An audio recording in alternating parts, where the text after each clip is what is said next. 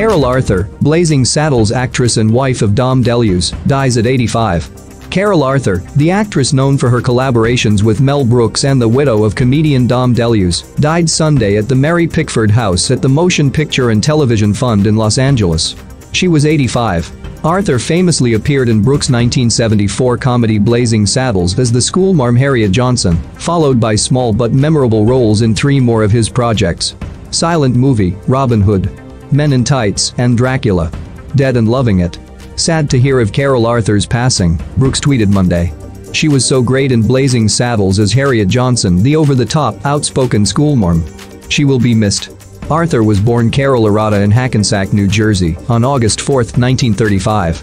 She and DeLuise met in Provincetown, Massachusetts, in 1964, while working in various stage productions. They married a year later and had 3 sons: Peter, Michael, and David. All 3 are actors. David DeLuise paid tribute to his late mother Sunday on Instagram. "Thank you for being the best mom in the world. You are free now," he captioned a photo gallery of Arthur. "I will miss you and love you forever. Give Dad a big hug and a kiss from me. Thank you for your wisdom and unconditional love. And thank you for giving your gift. We were all so lucky and blessed to have you. I love you." Arthur pivoted to television in 1968, starring as herself on multiple episodes of The Dom DeLuise Show. She continued to make guest appearances on the small screen on hit shows including Sanford and Son, Rhoda, Alice, What's Happening, and Saint Elsewhere. Although she found a place in films and TV, she also made her way back to her roots in theater.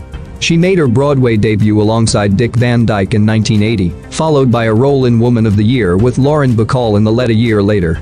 Her final job before retiring from Hollywood was on Seventh Heaven in 2004. Arthur was married to DeLuise until his death in 2009 from kidney failure, after battling cancer privately for more than a year.